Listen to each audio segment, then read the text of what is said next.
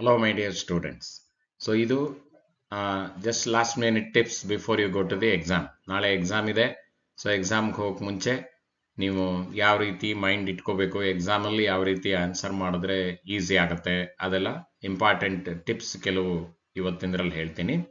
So this is only for last minute tips before taking the exam.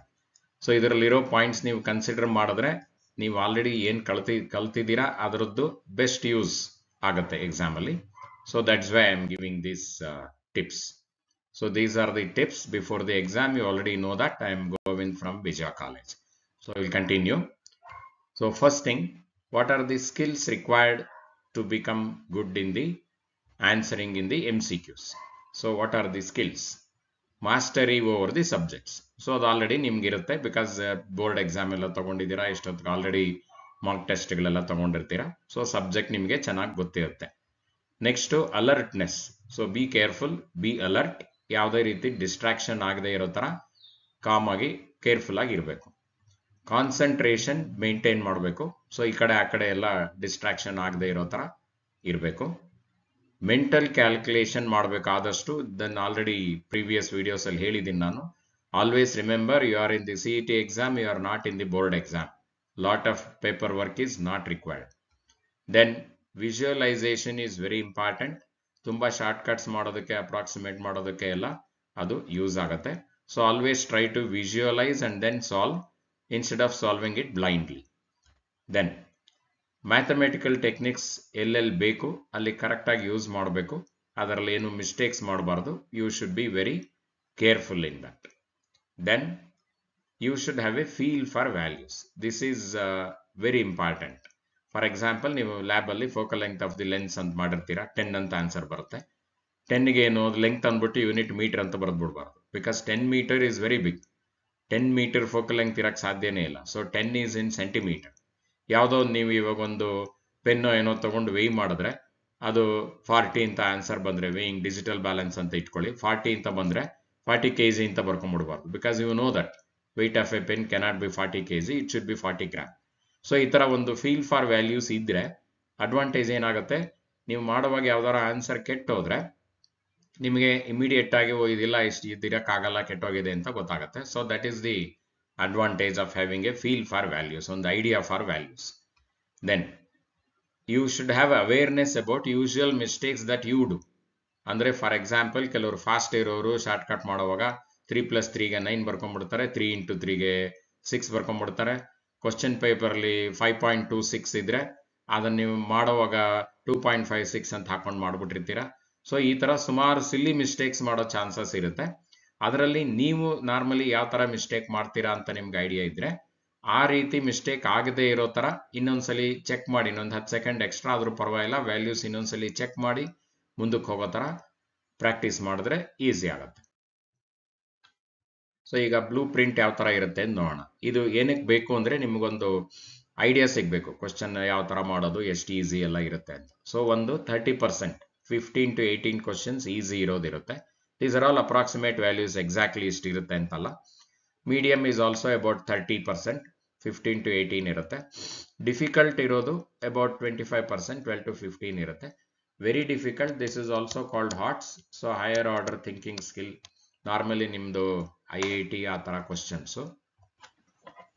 So ಈ ಥರ questions about 15%, ಒಂದು 8 to 10 questions ಇರುತ್ತೆ.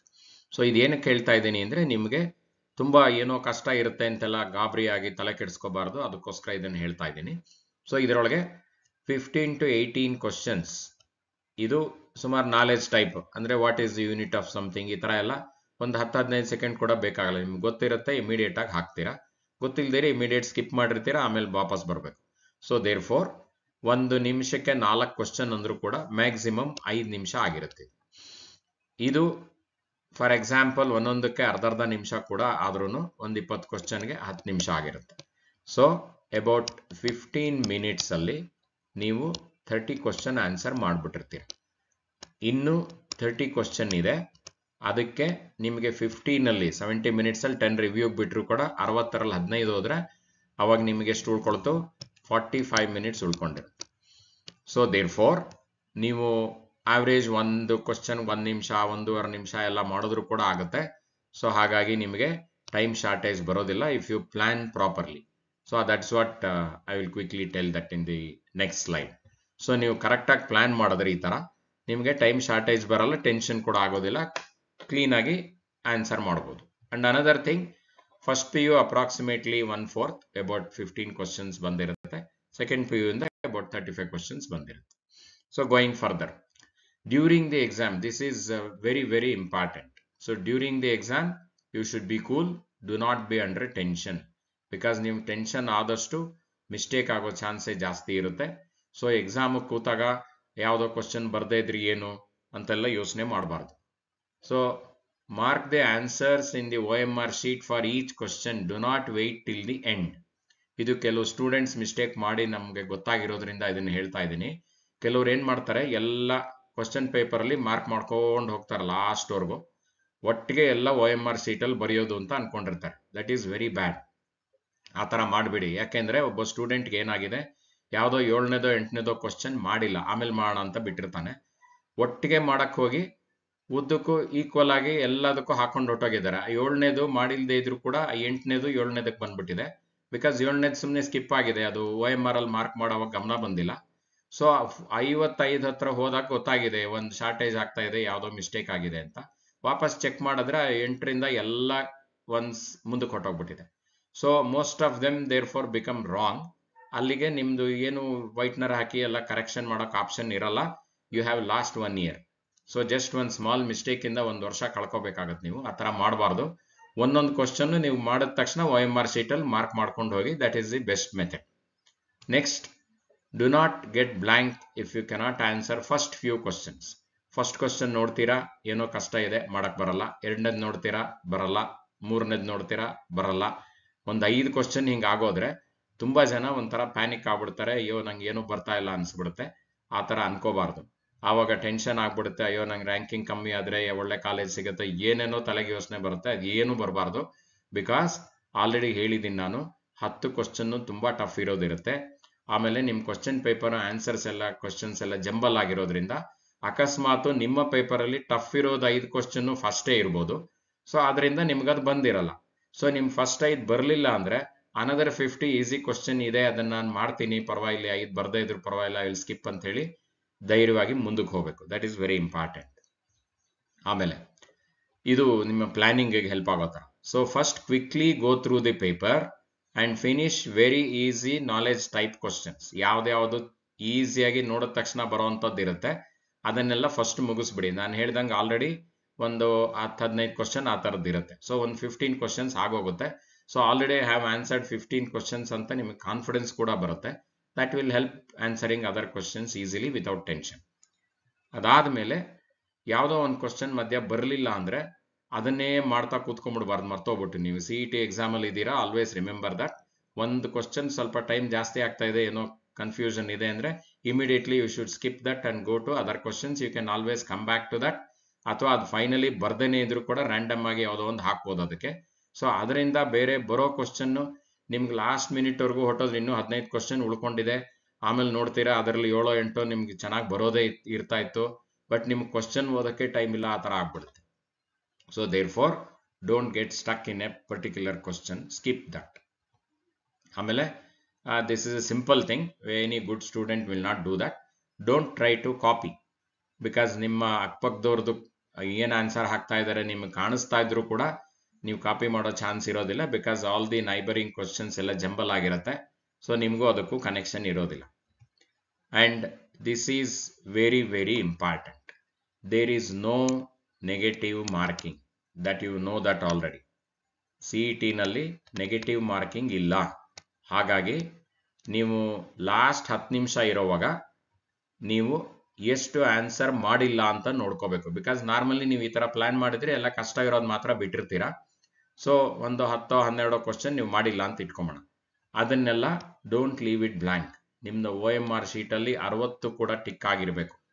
ನೀವೇನ್ ಮಾಡ್ಬೋದು, ಯಾವ್ದ್ಯಾವ್ದು ಬ್ಲಾಂಕ್ ಇದೆ ಸುಮ್ಮನೆ ಬಾಯಿಗೆ ಬಂದು ABCD ಹಾಕೊಂಡು ಹೋಗ್ಬೋದು. That is one method. ಯಾವಾಗ ಮಾಡ್ಬೇಕು ಇದನ್ನ, if you don't have much time. But ನೀವು ಕರೆಕ್ಟಾಗಿ ಪ್ಲಾನ್ ಮಾಡಿದ್ರೆ ಒಂದು 10 ನಿಮಿಷ ಉಳಿಸ್ಕೋಬೇಕು. ಆವಾಗ ಈ ತರ ರ್ಯಾಂಡಮ್ ಆಗಿ ಹಾಕಬಾರ್ದು. With less used option mark ಮಾಡಬೇಕು. ಹಂಗಂದ್ರೆ ಏನು ಅಂತ ಹೇಳ್ತೀನಿ ನಾನು. ಸೊ ನಾರ್ಮಲಿ ಪೇಪರ್ ಸೆಟ್ಟಿಂಗ್ ಮಾಡುವಾಗ ಈ ಇನ್ಸ್ಟ್ರಕ್ಷನ್ ತಗೊಂಡಿರ್ತಾರೆ. ನಾರ್ಮಲಿ ಎನಿ ಎಕ್ಸಾಮಲ್ಲಿ 60ರಲ್ಲಿ ಒಂದು 15 ಕ್ವಶನ್ ಎ ಕರೆಕ್ಟ್ ಇರೋದಿರುತ್ತೆ. ಆ ಥರ ಎಲ್ಲ ಈಕ್ವಲ್ ವೆಯ್ಟೇಜ್ ಇರುತ್ತೆ. ಅಂದ್ರೆ ಏನರ್ಥ, ತುಂಬ 25-30 ಕ್ವಶನ್ ಎ ಕರೆಕ್ಟ್ ಇರೋದು ಆ ಥರ ಮಾಡಿರಲ್ಲ. ಪೇಪರ್ ಸೆಟ್ ಎಕ್ಸಾಕ್ಟ್ ಅಲ್ಲದೆ ಇದ್ರು ಕೂಡ 14-16 ಹಂಗೆ ಆಗಿರ್ಬೋದು.